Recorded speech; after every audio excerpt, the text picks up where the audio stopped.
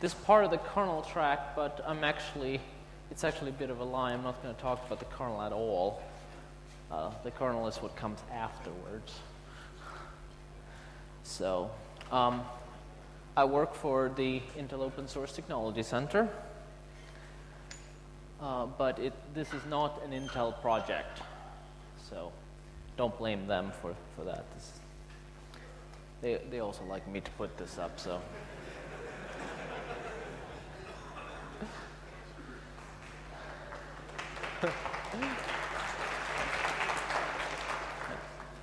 Syslinux, as of right now, is a suite of bootloaders. It currently consists of 4 what I call derivatives. This is a bit of a legacy term from when the differences between them was much bigger in terms of code. It really comes down to different file system support. The original Syslinux, in all caps, just to be extra confusing, is for FAT file systems, MS-DOS file systems. This was originally done for boot floppies. Followed that came network booting in PXE Linux. This is named after the PXE standard, which is the standard for network booting on x86. Followed that was ISO Linux, boots from CD-ROMs. This is, of course, from the ISO 9660 file system. And most recently, EXT Linux, as a general purpose bootloader, loads from Linux ext2, ext3 file systems. And I promised Ted that I'm going to get ext4 in there really soon now. Right now, this only supports the x86 BIOS platform. And this dates back from when this was designed for boot floppies. Size mattered tremendously. A floppy isn't very big, so any overhead not being left for the kernel was a major problem. So the solution was to make it as small as possible, and that meant assembly language. This has since become a liability in terms of support and maintainability, so I am very much trying to get as much code out of the assembly as possible. We have several sophisticated menu systems. Some of them aren't even written by me. And perhaps most important, Syslinux has been designed with it's extensible via a module API. It also contains a couple of additional pieces, which are useful for some people. Memdisk is a disk emulator. It loads a chunk of memory just as in a kernel, and then allows the booting of any operating system that still uses the BIOS, or for that matter, another boot. It can even be used to load another bootloader. It's frequently used for diagnostics. It contains gPXE Linux, which is a collaboration with the Etherboot project, whose flagship product is gPXE. This is, as you may be able to tell from the name, an open source PXE stack with enhanced capabilities. This lets us use a bunch of additional networking protocol in addition to the legacy TFTP. Finally, and this is a relatively new feature, it contains a small tool called ISO Hybrid. ISO Hybrid post-processes an ISO image. It only supports ISO images that uses ISO Linux. It makes them bootable from what BIOS thinks is a hard drive, which includes USB sticks. Now, a lot of the odd things about this ultimately comes down to the fact that the x86 PC by now is an ancient platform. I calculated out that the PC has existed for 45% of the entire existence of electronic computers, so almost half. The original IBM 5150 came out in 1981, and a lot of the BIOS definition dates back all the way to that one. There were a few more things added in the IBM AT and the PS2 that are still kind of considered standard. This pretty much dates back from when IBM had, firm leadership in the area, and kind of after that, we only had floppy and hard disk booting standard. Anything else required a custom ROM for everything.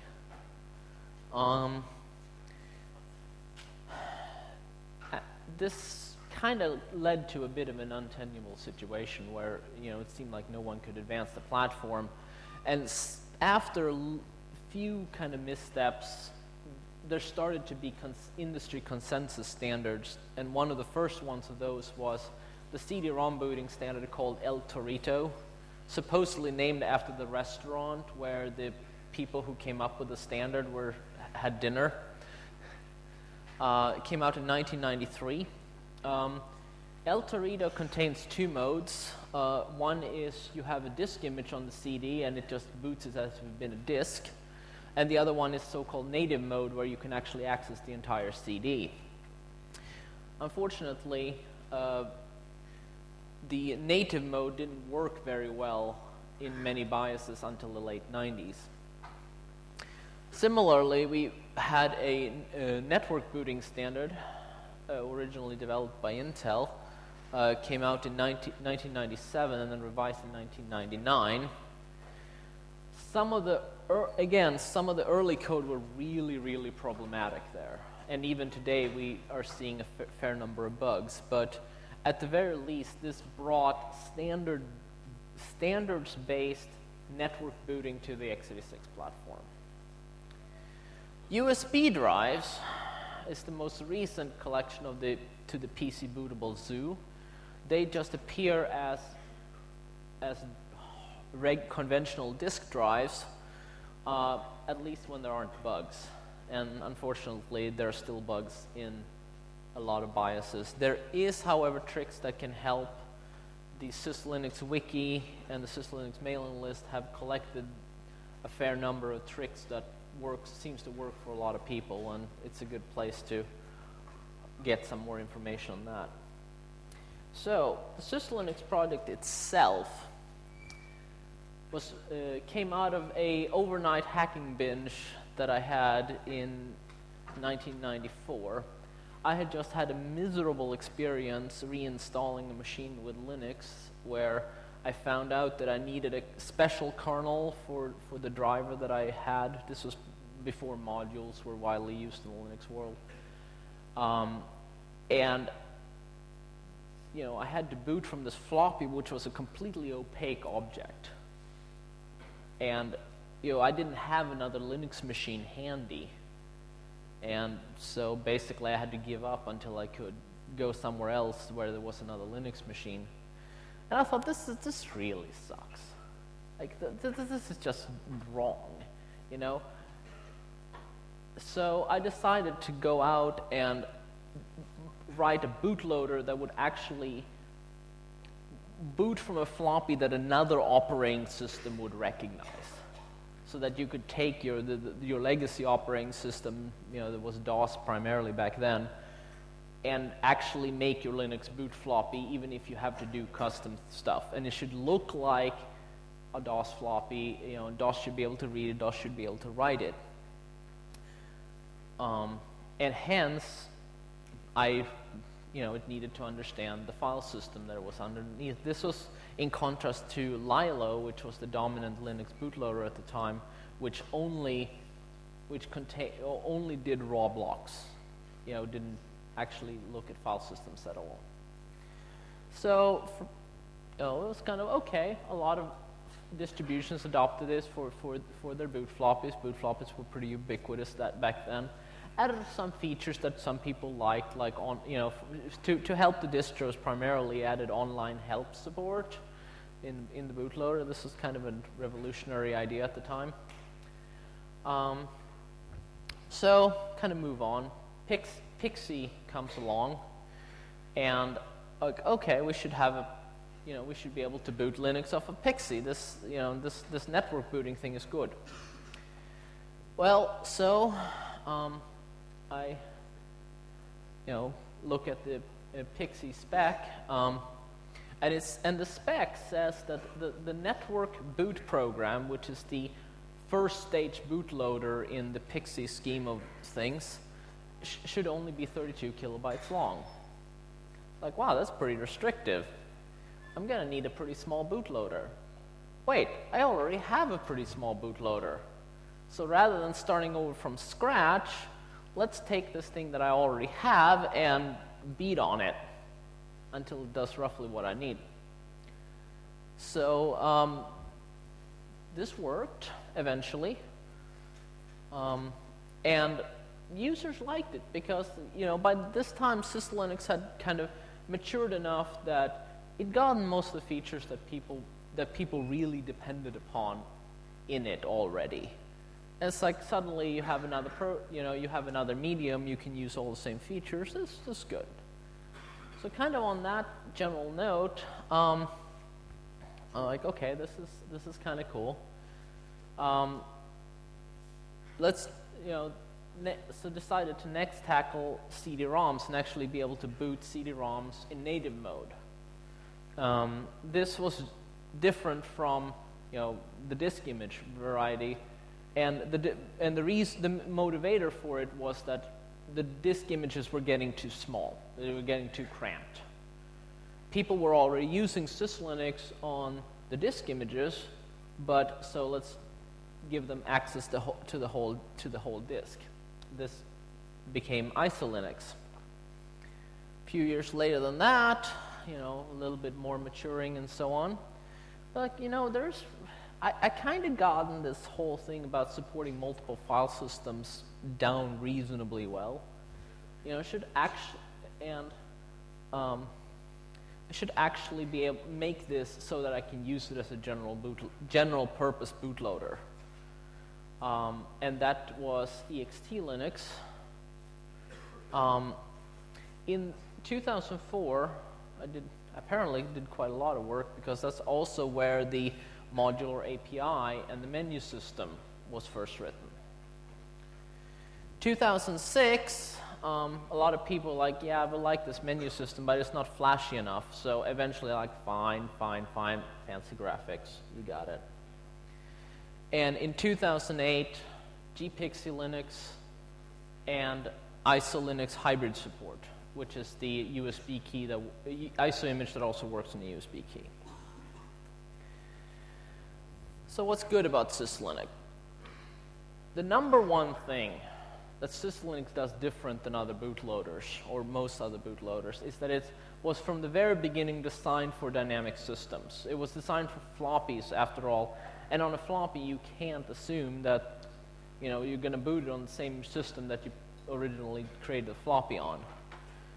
But I've tried to keep true to that principle and do system discovery at boot time.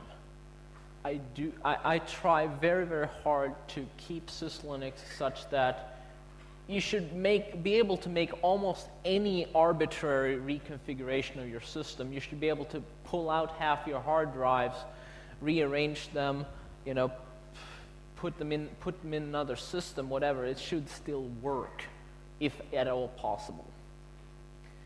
The other basic principle I've tried to keep true to is plays nice with others. I try to stick very closely to the established principles for booting a PC, which is they're somewhat arcane, and they're somewhat restricting. But for example, I don't support installing into the MBR, as some other bootloaders do, simply because it makes the job of dealing with other operating systems that do weird stuff harder. By now we have a pretty sophisticated user interface, and we have, again, the modular API, which I'm going to talk more about later. What's the problems? Well, first of all, it has a large core of assembly code. This was useful for size, but it really has become a liability. Again, it's only available on the x86 BIOS platform, and this is pretty much because of the large assembly core. Well, the whole thing about playing nice with others and doing dynamic discovery does come at a price, and that is, in a lot of bootloaders you can do such things as, the bootloader is installed on one disk, and it will read a kernel from a file system on a different disk. I don't support that, mostly because it's not very clear what that even means in a dynamic system. This drive may be drive 0, and that drive may be drive 2 today, but there is no guarantee that that's going to be the same, the case when the system is actually booted. So there are ways one can work around that, but I have found in general when I've asked for people, well, I need this feature, and I generally want to ask them, well, why do you need it? What do you, well, I'm doing this, and there's usually another, better way of doing what they're needed to do. Now, I'm fully willing to be convinced that this is, I have too narrow of a view, but this has turned out to be the case so far. I want to talk a little bit about gPXE here, because it's a little bit of a segue, but it's kind of a cool thing. So this gPXE comes from the Etherboot project. It is gPXE, and we have then taken it and put it together with PXE into one image. Now gPXE provides an extended PXE interface, which is specifically designed for PXE. So PXE has some special bits for gPXE, and gPXE has some special bits for PXE. You put these together, you can boot over over a variety of network protocols. Currently, we're up to HTTP, FTP, NFS, ATA over Ethernet, iSCSI, FSP, and I think there are like 2 or 3 other protocols which are just too obscure for me to remember right now. The goal is that you should be able to. The goal for this was that you should be able to swap in and out PXE in an existing configuration and have it just work. We are about 95% there. There is one semi-obscure feature of PXE that is not supported in gPXE yet, but it works for the vast majority of users. This lets you do things like, well, I want to dynamically generate configuration files. Well, I can just do it. I can just put it up on Apache and do a CGI script. I know how to do that. If you're doing it this way, you still need a TFTP server for the initial bootstrap. This is because the PXE stack that came on your card only supports TFTP. Now, if you are willing to reflash your NIC and put gPXE on your NIC, then you don't even need that.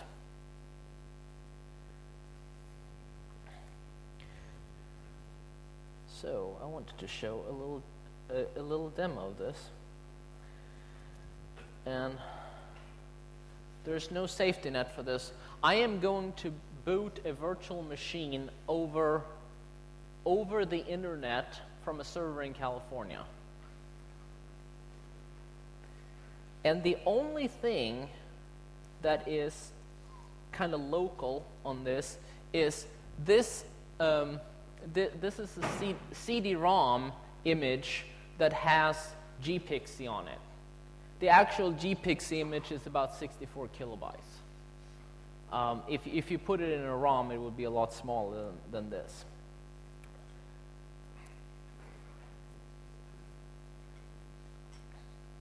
So this is gPXE. We'll start up, do your usual discovery.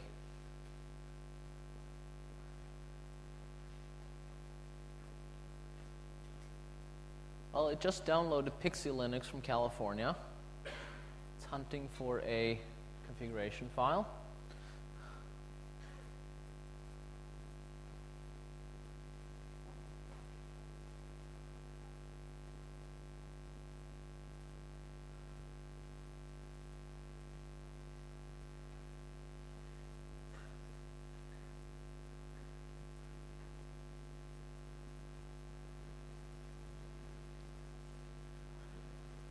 This takes a little bit. Yeah.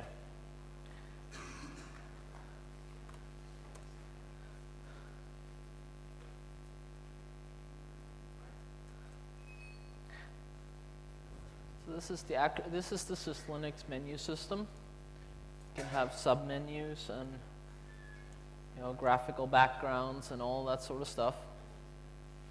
In this case, let's try to boot Tom's boot disk. Again, this is over HTTP from a web server in California.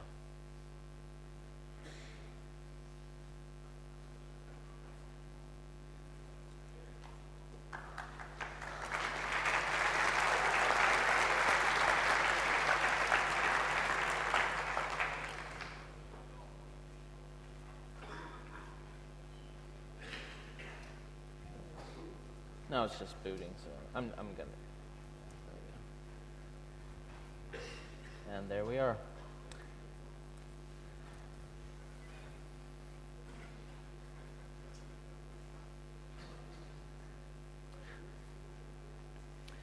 Now, as I mentioned, Syslinux has this module API, which is designed to be very flexible. This was actually this is kind of a good example on how interesting things come from unexpected places. This is actually done because a former colleague of mine said, can't you support booting DOS-style COM images? And I'm like, well, they're really easy to support. I'm might as well. Why do you need it? Well, I have this network bootloader called NetBoot, which was the predecessor of the Etherboot project. That comes as a .com file. Okay, fine. So this was kind of sitting in there this is sitting in Syslinux for quite a long time and not really being used. At some point I said, well, yeah, this is 16-bit COM stuff, but we should really have 32-bit in there as well, so came up with COM32. Eventually kind of said, well, let's make it easier to write one of these modules and maybe someone will actually use it. So I had already written a small C library that was intended to be bundled with a Linux kernel called klibc. So I ported it to this other system call interface, COM32. So what you end up with is that you have a programming environment which is basically a standard C environment. Most of the stuff you expect the standard C environment to have is there. The biggest thing is that when you open a file, you can only do so read-only, and you can only read it sequentially. There's no support for seeks. This turns out to be a pretty small problem. For most users, you can live with this. And the interesting part of it is that these modules don't even need to know whether or not they're booting from you're reading these files from a CD, from a hard drive or from a network connections from across the world. So the most common types of modules that people have written, and this is sort of this is a rough taxonomy and doesn't fit everything, but it's a good example of what people can and do. Now, first of all, you obviously have user interfaces. The menu system that you already saw is implemented entirely as a module. We have file format modules. This is ways to support loading new types of kernels of various sorts. Policy modules, which are, this is what I want to do in this situation so that the user doesn't have to do it for me. And diagnostic modules, hardware diagnostics mostly. User interfaces. Right now, there are, bundled with the Syslinux distribution, there are two different menu systems. The very first one was the complex menu system written by Murali Ganapati. He was then, while he was at the University of Chicago. This thing does everything. I have some screenshots on it on my website. It does things like you can have cascading submenus and dialog boxes where setting a dialog box here changes the command line in a completely different menu, and you have a little status bar at the bottom of the screen showing you what you're currently doing. Trust me, like for a large site that just needs this enormous flexibility, as they apparently did at University of Chicago, it's absolutely unbeatable. The simple menu system came later. This was after people were saying, well, yeah, this menu system that you have it's really cool, but it's way too much work to configure. For most people, it really is. So the simple menu system just takes a simple file or set of files and, pretty straightforward, just presents a menu and not without too much fanciness. There's a graphics library in here which is designed to make the same code work for either a graphical console, a text console, or a serial console. The code in the menu system that you saw is the same for all three types of consoles. In fact, if the graphics library, if that menu system had booted and found that we didn't have a graphics card that it could use, it would just have defaulted back to text mode. Similarly, if it had found that it had a serial console, it would just have used the serial console. In fact, the serial console works at the same, it works in parallel with the display console, so that you can either be a human being touching the physical console, or you can be, on a remote terminal server somewhere else. Now, obviously, if you're using graphics features, like you're using little icons, for example, and you're bypassing this sort of console library, there's not much I can do about that. But this is, of course, allowed if you want it. File format modules are a way to, it's a module that implements a new type of loadable object. Again, the goal has been to make these easy to write. So, in order to do that, the module describes where in memory things should be going. You don't actually, as the module author, have to do the work of actually putting it into the proper place. You just have to tell the rest of the library where things should be going.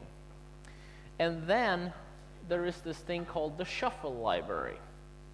The shuffle library looks at where things are now, where things need to be, and what scrap memory it has to play with, and computes a set of move operations. that will end up with everything in the right place at the end. An example on this is the Microsoft System Deployment Image Format. I had never heard of this until someone asked me, hey, I want to boot WinPE with Syslinux. It's like, okay, I don't know the first thing about WinPE. Turns out that they have this thing called SDI, which is roughly the equivalent of having a Linux kernel and a RAM disk. It's kind of basically a Windows kernel and a RAM disk. Supporting this format took a module that was 199 lines of C code. 139 lines of those were actual lines that actually did something, including lines that had single curly braces on them. Most of that is taken up by error handling, meaning, look at this header field. This is not the right type of header field. If this problem, then error this. If that problem, then error that. If this problem, error that. That's actually, the resulting code is very small. Diagnostic modules are modules that tell you about your hardware. One of the first ones was PCI dumper written by Erwan here. Now, what we have done is we've taken a lot of that dumping, the actual code that gets the state out, and moved it into the library so it's available to other modules.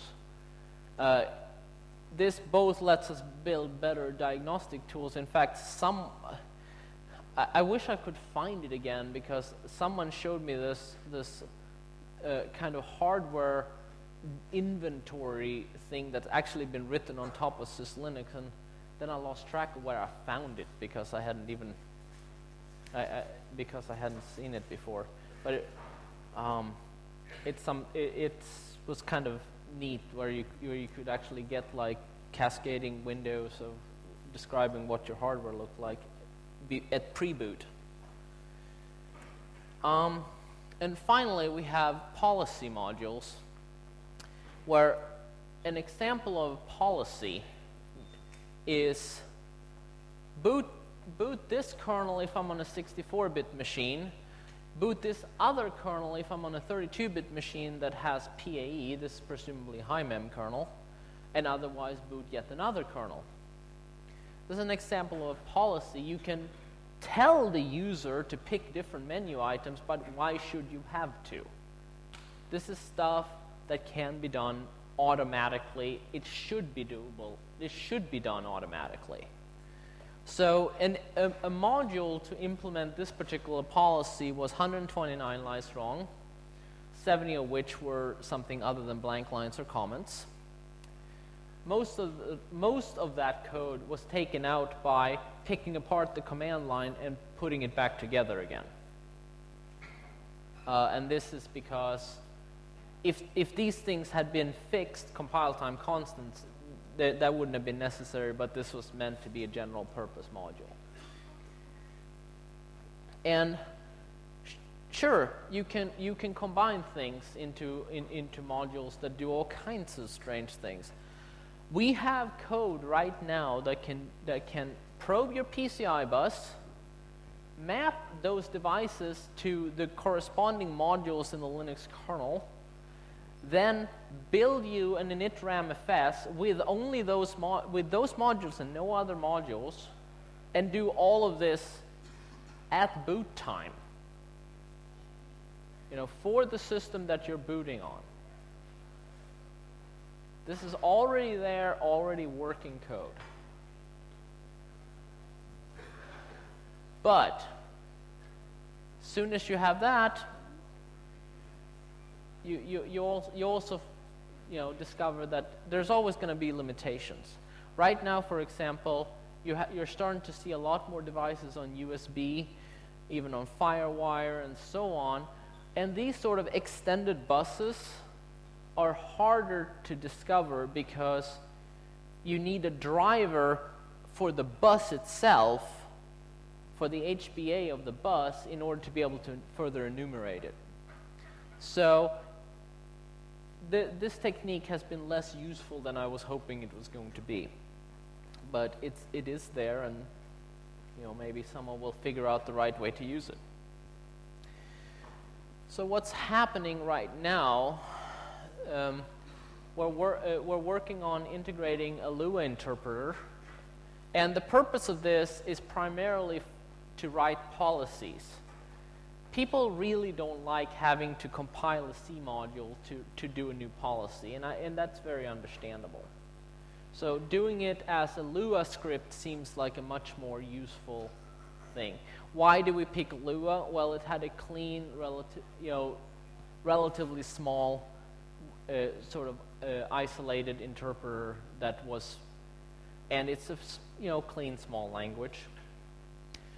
Reader support. Right now, Syslinux doesn't support actually examining directories. This is partly because over the network you can't do that. But on disk it would be nice to do that, so that's work underway. The really big one is to get rid of all this legacy assembly code. First of all, the first thing that needs to happen is that file system code just needs to move out of assembly. Implementing something like BTRFS in assembly would be just a nightmare.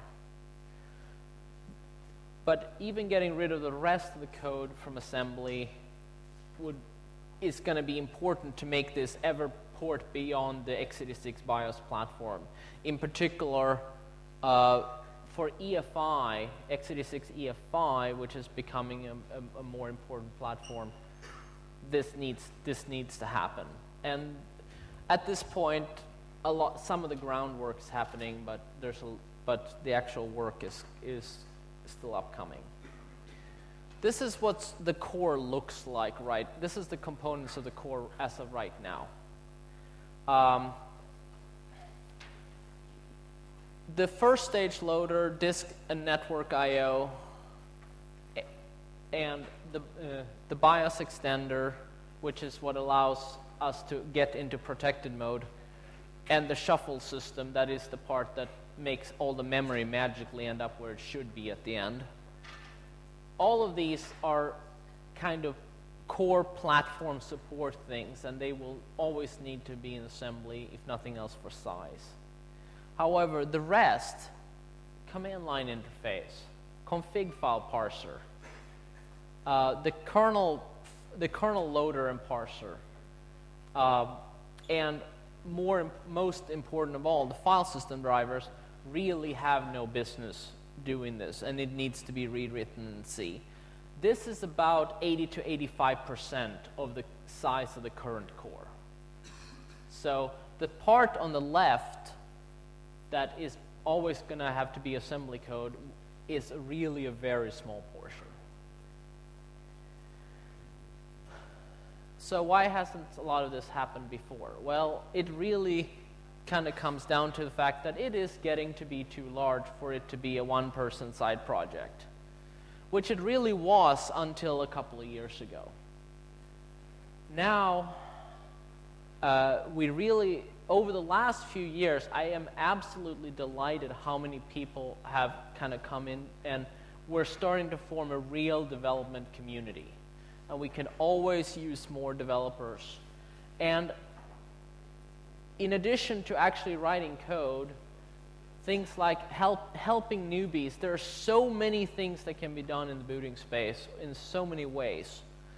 And honestly, I have to say, if there's anything in Syslinux I'm ashamed of, it's the documentation. The state of the documentation is just miserable.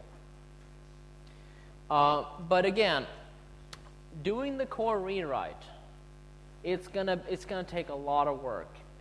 And so it really, in addition to me, that it really, we need other people. Now, also, all of this really only makes sense if the users want it. You know, we can build the coolest piece of technology in the world, and if no one uses it, it doesn't matter. So we need to make sure that we end up building something that people actually want to use, that makes sense for users, makes sense for administrators, makes sense for distros. So feedback is always welcome. And this is where you can find the more information as well as these slides. And at that, I wonder if we have any questions. Yes. I'm sorry?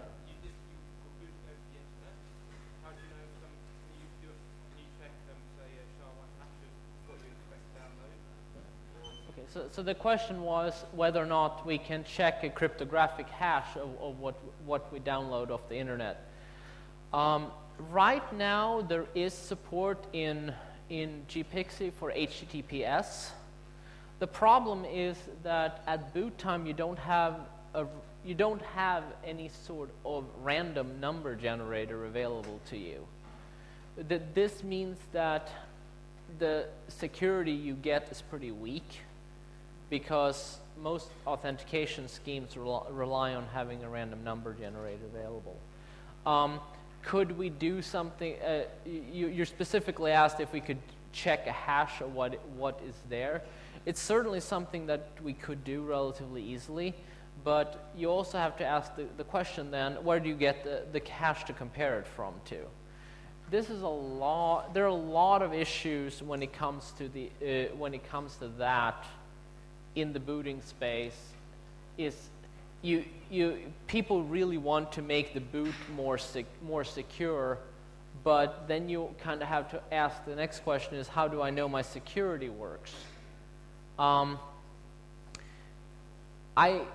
think we may be able to make the HTTPS support better.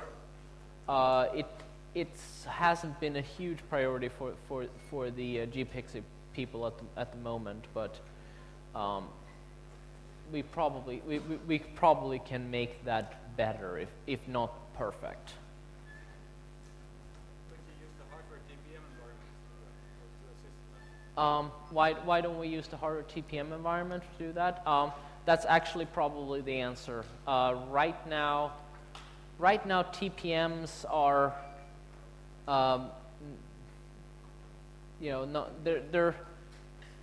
their availability is somewhat spotty, but that is of course changing. So the TPM, if nothing else, should be if we can find the TPM and straighten out the fact that there is at least 4 different hardware protocols involved, at least they should provide us with a reliable random number generator and possibly secure storage for things like keys and stuff like that. So it's actually the right way to do that.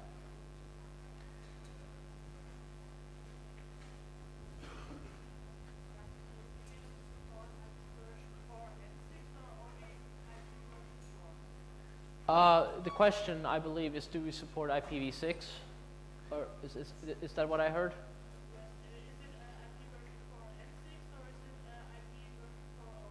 Okay, so the question is, do we support IPv6 or only IPv4? Right now, we only support IPv4. IPv6 is not supported by the PXE standard. The gPXE people are working on it, but we end up with a funny notion of how do we, what does it mean for us to support IPv6, given the fact that the underlying protocols we use don't. For the parts of the PXE spec that are on the local machine sort of protocols, we can deal with that, but it also includes some over the wire components. There is a PXE spec for IPv6 under development. Unfortunately, Microsoft is heavily involved in it, and therefore I have not, they're basically keeping it away from the open source people. So I have no idea what it even is going to look like. And to be honest with you, if it ends up looking as bad as the original Pixie spec, I don't have, you know, it's going to be another nightmare. Could you tell about assembling the initial hard disk, about building the initial hard disk? So the question was if I can talk more about building an initial RAM disk. Such as where do you get modules? Are you allowed to use DCC? So the question is, where do you get modules? Are you allowed to use GCC? No, we don't have GCC ported to the Syslinux. DCC from company Bella. DCC, I'm sorry. DJ Tiny compiler. Oh, DJ GCC. No, okay. Tiny compiler. Okay, I don't believe I'm familiar with it. But GCC is smaller. okay, yeah, it's a GCC thing. The answer, the answer on the module front is that the normal thing is that the modules will actually be already compiled on disk. I'm sure that we probably actually could build an environment where you could compile a module on the fly. It's, you know, there's no technical reason why it's not possible. Yeah. I think it's probably not. It's probably not the most effective way of doing that, but we can, as I said, we can take files, we can generate we can take files and put them in initramfs. We can also generate file contents and put them in initramfs. So all the pieces are there, certainly.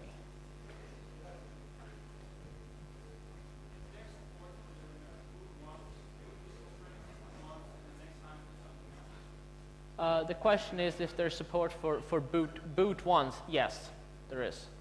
Right now it's only in ext Linux, but that's a fixable problem.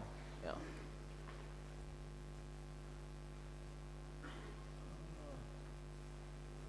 Any more questions?